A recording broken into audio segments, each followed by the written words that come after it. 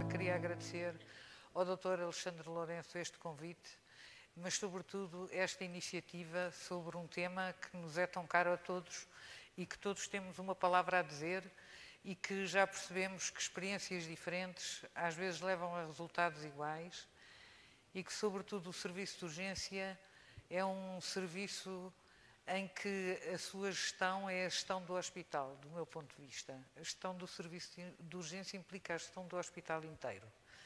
E já vimos também que soluções a montante e ajudante também têm importância fundamental.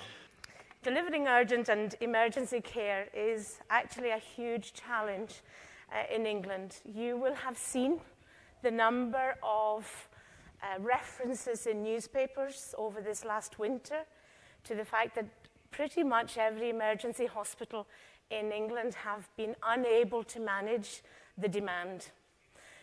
And in England, they think, I am Scottish by the way, but in England they think they've got it all sorted. You can tell they haven't. Okay, so there is no easy answer to the problem. And what has been incredibly interesting over yesterday and today is the realization that actually the problems are the same. The cause of the problems might be different, and the solutions that we find for them might also be different.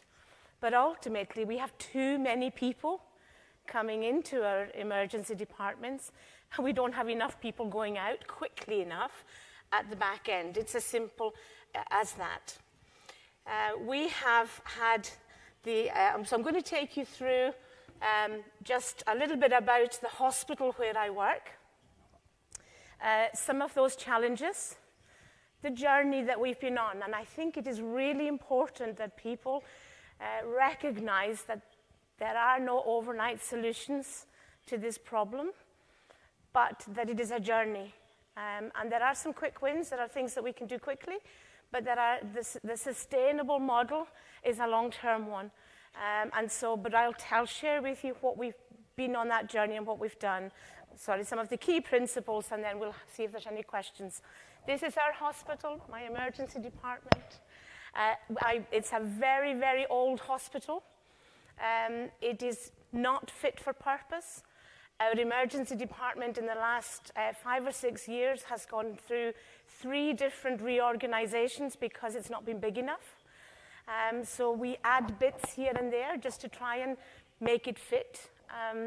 We really could do with a bigger hospital, and we were talking, I think, last night at dinner about some brand new hospital somewhere that looked lovely and shiny.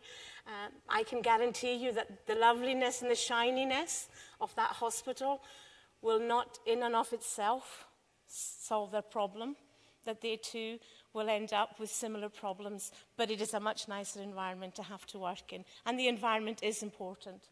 So this is, just gives you an idea of where the hospital is situated. Okay, so this is the Luton and Dunstable. We serve the people of Luton.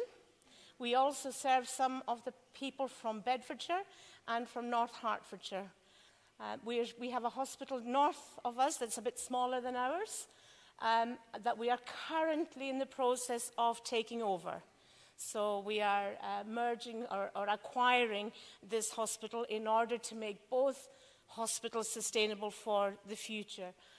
We have a hospital to the south and to the east of that are more or less the same size as their hospital. So we serve a population of 315,000. We have about 93,000 inpatients in a year, 375,000 outpatients, very busy maternity unit with just over 5,000 births in the year.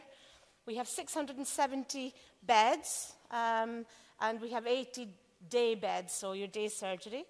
We have a budget of 310 million and just under 4,000 staff. In England, this is considered to be a medium-sized district general hospital. It's not considered large by any manner of means. We are a foundation trust. So in England, you have 2 types of hospitals. You have foundation trusts and non-foundation trusts. All the foundation trust means is that The hospitals that have been given that freedom have gone through scrutiny and met certain criteria which allows them a lot more autonomy in the decisions that they make, and also allows them to reinvest any surplus at the end of the year rather than that money having to go towards the national deficit. So there are some advantages to being a foundation trust, but as time has gone on, those advantages are less. We do have, this is our executive management structure, but there is a board of governors as well that actually are responsible for holding the executive to account. The chairman, who sits over the hospital, appoints the chief executive, and obviously the chief executive then appoints the rest of the team. We do have non-executive directors also on the board, and they are lay people, and their job is to bring some challenge into the decisions that are made by the executive team. I'm sure that's not much different to what you have here.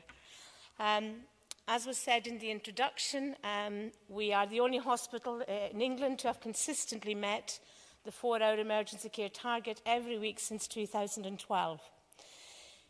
I don't shout that too often or too loudly, because I feel every day as if we're on the cliff edge, and at any moment that could change. We are very proud of what we've been able to achieve, but we're under no illusions that actually it is a changing picture every day, and you have to always be careful, because you could easily fall over at any point unless you're prepared. For those of you who are not aware of the 4-hour emergency care target, this was brought in by the government in 2004. It was originally set at 98%, that's 98% of all patients who come into the accident and emergency department needed to be treated, treated, and discharged or admitted in less than 4 hours. In 2010, that got changed to 95%, because there was a sense that the 2% that was allowed for those critically ill, those sort of major trauma patients, was not enough. And so it was reduced to 95%. So that standard continues, and every chief executive, I think you call them presidents here of your hospitals, are accountable for the delivery of that target, as well as the other cancer targets and every other target that is set by the government. I think the other interesting point I would make here is that we are one of the few trusts in the country that have been in financial balance, that we've posted a surplus every year for the last 15 years. And I think it's really important, because quality is, if we deliver quality care, it is cheaper. It does not cost more to deliver a quality service. So I think there are huge challenges, and I say that again the same way. We don't go out there and you won't see us shouting it from anywhere, because you just don't know. The things are so precarious, but we are very pleased that we are able to do that and deliver in that time. So, some of the key challenges, they are exactly the same, and I'm not going to dwell on a lot of these, because over the last 24 hours, far more eminent people have talked in a lot more detail about these, but I think you will see from this that they are very much the same. So we have a rising number of elderly patients, and we have gaps in the services out there in the community. Patients are living longer. It's a good thing, except that we find it difficult to meet the needs of the complex patients.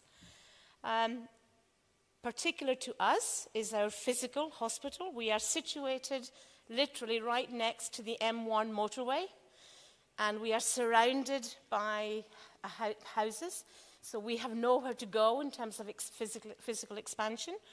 And obviously building upwards has its own issues, and we would have to continue to deliver the service whilst it was like a building site. So we do have a number of opportunities to take some services off the site to others and relocate them in order to make better use of the estate. Shortages in key staff groups, nursing being one of the biggest ones. and I am ever so grateful. We have amazing Portuguese nurses in our emergency department. They are absolutely fabulous. I love them to bits. And they've come over and they have been promoted very quickly because their standard is so good. And they're just wonderful, wonderful nurses. So I am sorry, but I don't want to give them back just yet. They are really, really good. And they contribute a lot to what we've been able to achieve. We do have other staff groups that we have shortages in, which impact especially on the front door and turning people around, and they're like physiotherapists, so we have struggled. We've struggled with pharmacists as well. That seems to be improving a little bit now. And of course doctors. There are different specialties that provide us with a challenge. I think the uncertainty, or especially because in England anyway, I'm not sure here, healthcare is intrinsically linked to politics, and so you just don't know when the next reorganisation is going to take place. You just don't know when some other power is going to come along and tell you need to do things differently again, and it just messes everything up and you have to start all over again. So, and I think the sustainability. So we have to move to a 7-day service. Gone are the days when it could be Monday to Friday, 9 to 5. Long gone. We have to be able to be open 7 days a week, and we have to have services available 7 days a week. It's what the public want, it's what they demand. And that, in order to be able to do that, especially for some of our smaller specialties, that means that we have to integrate with somebody else in order to be able to deliver that. And so we are currently working through a sustainability programme with 2 other hospitals to see if we can create rotas and rosters that will work for on-calls, etc., to be able to do that. And obviously the rising cost of keeping these people in hospital is a problem. Overstretched primary care. We have excellent primary care system set up, but it is patchy. Its effectiveness is patchy. Locally to us in Luton, Luton is a very deprived area, and so recruiting GPs is really, really difficult. And we have a lot of locum GPs who don't know the area, who come and go, and therefore we don't get the same efficiency from them. They are also still very much a 9 to 5, Monday to Friday service, and until they improve the funding to primary care, we can't expect them to be able to do much else. And there is a lack of 7-day services in the community. That is improving, but again, it's a challenge for us because we have to discharge every day. You can't just discharge Monday to Friday. And so if those services are not there at the weekend, then that becomes a problem for us.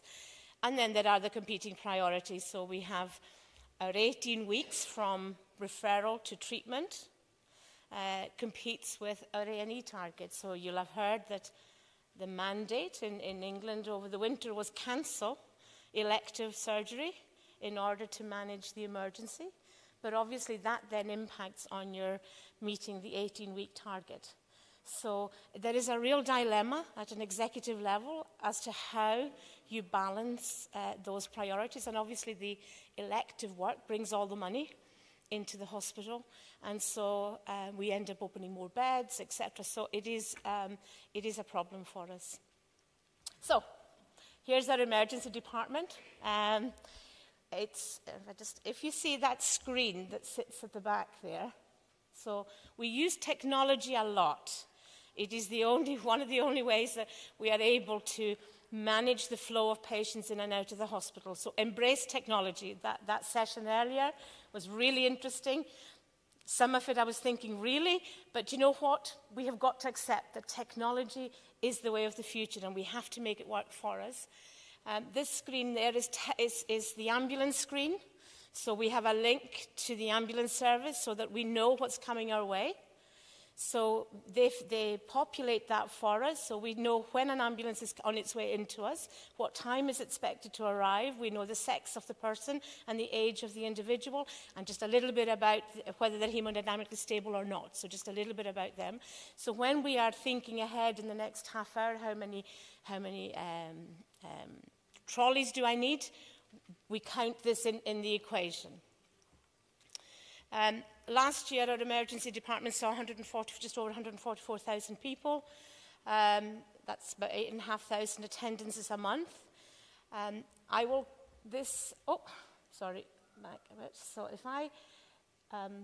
101,000 came into our emergency department, and we sent 43,500 to what we call the Urgent GP Centre, and I'll just come on to that shortly. It is a service or a pathway, more than a service, that we set up to deal with the overcrowding in our A&E department, which is why, I'm hopeless with this, which is why, if you look at our minors, they are a much smaller percentage of our A&E patients, because all minor illnesses during the hours that the GP service is open are streamed to that service. And so the 23% of minors are pretty much minor injuries as opposed to minor illness. This is a typical graph in England. It's going up. More and more people coming into the hospital. I'm sure yours, it's exactly the same. More and more people. These are attendances, not admissions. So these are attendances. We have a changing demographic. I think what we have seen is we have seen a significant increase in people coming in by ambulance. We've seen a big increase in the under-15s. And that's partly been driven by changes to the hospital north of us, but also because we opened a new emergency department for children. So it sits within our department, and people hear about it and people want to come, and once they bring one child, they'll come back with the next child and the next child. We haven't seen as big an increase in the over 80s. The difference being that for every 1,000 of these that we see, we will send 999 home. For every 1,000 of these that we see, we'll probably have to admit 999. So the impact in terms of our beds is very different. And we have also seen an increase year on year in our attendances in the out of hours, which we consider to be after 10 o'clock at night. So in 2010, we were the worst performing hospital in the Trust in the East of England in relation to the 95%. By 2012, we were consistently, week in, week out, delivering the 95%. And this is a team of people who have been responsible for that work. Now, the names are not really important, but I think what is important is who they represent, because for us, one of the first things that we knew was this couldn't just be an A&E problem. This had to be a whole hospital problem, and we needed to work together as a whole hospital to be able to resolve it, and we needed clinical engagement at the highest level. Dr. Ramsey is one of our acute physicians, but is also one of our medical directors, and Dave Kirby is our consultant in emergency medicine, and he's also another one of our medical directors. That previous presentation or discussion around having dedicated teams was very interesting, because obviously we do have dedicated teams in England. We have a school of emergency medicine, and all trainees have to go through and spend some time in emergency departments as part of their general training. That doesn't mean that it's the answer for everybody, but for us, we do have that dedicated team. But what we do have is a good working relationship with our acute physicians and with our medical colleagues. Dr. Carly Farrow is our clinical director in emergency medicine. General management, we have a very, very good general management team. These are groups of people who are working within the sort of the divisions much closer to the day-to-day, and they are also considered part. And it doesn't matter whether you are a general manager for radiology or a general manager for surgery. Every single one of them contribute to the solution and are part of it on a day-to-day basis. We have nursing. You cannot solve this problem without having good engagement from your nursing teams. They are absolutely crucial to the success. The Trust Board, this Pauline Phillip no longer is our Chief Exec. She's now the National Director for Urgent and Emergency Care, so she has moved on. But when she came in 2010, she was given the mandate, fix it, because it was such a mess. And so a lot of the work that I'm sharing with you today was driven by her and was her vision. And we have what we call patient flow teams that I manage, and then we have an integrated discharge team, which we'll talk a little bit more about as well. So what changed? Well, new leadership. So we've heard right throughout this conference the importance of leadership. And that's not just at president level, it is at every level in the organisation. It's clinical leadership, it's nursing leadership, it is general management leadership. It is hugely important. And it is very difficult to not make this about people, because in order to start the process, it is very much about people and personality a lot of the time, because you have to use those people to influence. You use those people to motivate.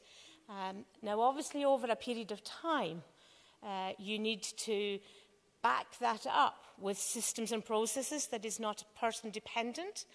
But initially, it is really important that we have engaged clinical leaders and leaders throughout the organisation. I think investment, you can't do this unless the environment in which people are working is equipped to be able to deliver what they have to deliver. So when Pauline came in, our emergency department was far too small. So the first thing she did was reorganize the department and make some changes. The other thing I think, and we talked about that earlier, somebody mentioned the can-do culture. So that whole, everybody can fix this. It's in our gift. And if everybody works together, so you come to work every day, you come to work knowing that you're going to have a good day and you're going to sort it. And I think it takes time to be able to do that, but if you can get your leaders to be able to motivate teams and be able to get them to actually believe that, it makes for a very different working ambient when you've got problems. I think the real-time information and investment in IT is really crucial. I have a room that is a bit like NASA, so I have a whole wall that's just full of screens with all the information that I need, and I can some of it I can access at home, I can access on my iPad, but it is really important. Having real-time information is really key. When I first went to the hospital, they had people walking around counting beds, literally walking around. So by the time they got around the hospital and came back, it was no longer valid because things had changed. There are programs out there that do that for you. There's technology there, and I think investing in technology to be able to do that is hugely important, and to support the decision making. All of our managers can see what's in A&E from their home.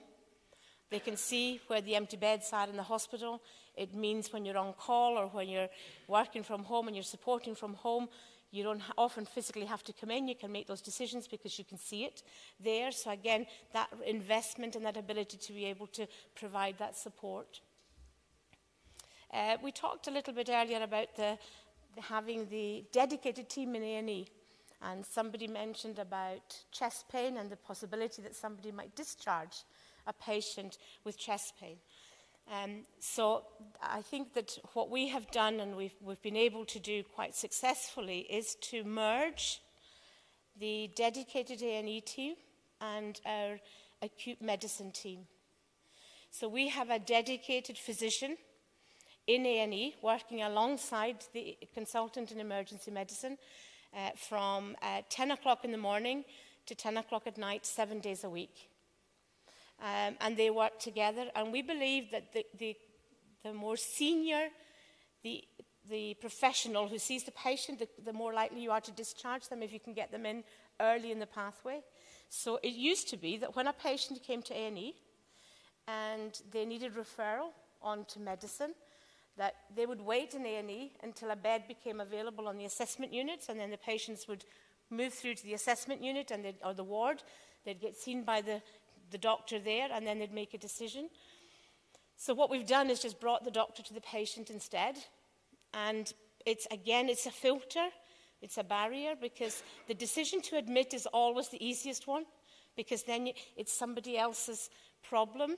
So what we've tried to do is to put barriers in the way of that happening, so that the patients, if they do need to be referred to a specialty for an opinion, that is what it is, it's an opinion. It is not a decision to admit. Once they've been seen by that specialty, if that specialty then say, yes, this person definitely needs to be admitted, then they will go through, and only then do they get through to the rest of the hospital. So we try and manage those patients as close to the front of the hospital as possible to avoid that, because once they're in and in the bed, getting them back out again then becomes such a big problem. The front door streaming, I'll just go into in a little bit, I've got a slide on that, so I'll come back to that. The ambulatory care, most places now have got. The other thing that there was a challenge for us was that it was very late in the patient's journey in A&E before we knew that they needed a bed. So the referrals, because they were being slow to be seen, sometimes it would be 3 hours before somebody would say, oh, I need a medical bed, or I need a surgical bed for this patient. And we felt, at that time, everybody's scurrying around looking for a bed for that patient, and we thought, this is crazy. Because the consultant in emergency medicine who's in charge of the shop floor can look at a patient, see their triage, and can tell you pretty much if somebody's going to come in or not. We don't hold them to it, but we say, look, give us your best guess. Do you think we're going to need a bed for this person, or do you think you can turn this person around and get them home? And so we have introduced a new column on our patient tracking system, where it's a forward view, and that's what we call it. So we know as soon as the patient's been triaged, the consultant in emergency medicine will have a quick look at the patient, look at their age, look at what their presenting condition was, think about what time of day it is, and then we'll kind of do a rough and ready guesstimate as to whether or not this person, and we'll write down medicine, surgery, home, ambulatory, or whatever it might be. And that allows the patient flow team to then work on finding a bed for that person well before the decision to admit is actually made. So what we've tried to do in everything that we've been doing is keep the flow going out of A&E. Do not allow any blockages out of A&E. And the patient flow team, so the bed management team, that is their job. Okay, and they're there 24/7, and they work with A&E, they work with the rest of the hospital, and they know where all the empty beds are, they monitor all of that, they know all the discharges for the day, who's going home and who's not, and so they manage that whole system, which helps us stop the blockage out of A&E. And then we introduced an integrated discharge team, and this is where the long-term solution comes in. We have 3 local authorities that we discharge patients to, okay, for social care. So we have Luton Borough Council, we have Central Beds Council, and we have Hertfordshire Council. They're all slightly different. Some have more beds than others, and therefore we end up with problems in deciding who's going out and how quickly we can get somebody out. So we ask them to come and work with us. So the social workers from each of those areas now work in the hospital every day. The community nurses, representatives from the community team, work as part of this integrated team. They have a big office. Again, all the information is available. It's an open plan. They talk to each other, and they are able to expedite the discharges for patients because they don't have that bureaucracy of having to call somebody who's in a different building and who's in 5 miles down the road or whatever. They're all together, and they can make those decisions. The streaming, all it does is helps overcrowding. And I'm just nearly out of time, so I'll whiz through this. The patients who come to A&E who do not need to be there need to go somewhere. And they've come more often than not because they've not been able to access primary care. Now, they may have chosen not to access it, or they may genuinely have tried, and the appointment will not be till tomorrow or the next day, and they don't want to wait. And so when they come to our department, our hospital, the first person, anybody who walks in, the first person they meet is a senior nurse, a nurse practitioner, who's very experienced. And she will have a very quick conversation with them. What's wrong with you? And if you can walk without being out of breath, if you can walk, if you can talk without being out of breath, and you've got an illness and not an injury, you go to the GP. And the GP is situated literally next to A&E. Okay? But we don't run it. It's run by primary care doctors. But the patients who we send there remain under the 4-hour target as well. They were never going to be admitted, so they don't impact on our beds, so they don't contribute to the blockages. All it does is takes the noise out of A&E, and it allows the A&E doctors to be able to have more time and to see patients earlier in their pathway. It is paid for as a block contract by the commissioning group. Okay, so we don't pay for it, it's paid for by the commissioning group. And they're open from 8 o'clock in the morning until 11 o'clock at night, 7 days a week. And we can stream, we've gone as far as 200 patients in one day to them. So we work them hard. And it is important that we do that we keep those people out of the emergency department. This is a sticking plaster. This is not a permanent solution by any manner of means. The right solution is better access in primary care. But it is what it is. We have to deal with it now. And this is a solution that helps us keep A&E safe and stops the overcrowding. I don't think there's anything there. There are some, just for the chest pain protocol, if you see it there, so just in case anybody's concerned, there are some exclusions from that, but on the whole, it's fairly, and we're happy to share any and all of this with anybody if it's of any use to anybody. That's not a problem. Last week, this is from our hospital in Northampton. A man died. He had a cardiac arrest while waiting to be treated in the waiting room. We have to avoid those kinds of things from happening. We have to find ways of getting those patients out of the A&E department. So I'll just leave you with the key principles. It has to start from the top. So you have to have board-level commitment, strong clinical and managerial leadership. The whole hospital has got to embrace this. It's about safety. It is not about 4 hours. It is about safety. We do not want to have people sitting in a waiting room and we don't know how unwell they are. Come on, all they've had is a triage 2-3 hours ago. We need to be able to process those patients quickly and make sure that they're cared for. Medical and nursing engagement. We have to manage the back door just as aggressively as we manage the front door. So your discharges and your work with social care is key to that. But for me, it's simple. If I have to have 100 patients coming in today, I have to get 100 out. And I don't make it, for most people in the hospital, I don't make it any more complicated than that.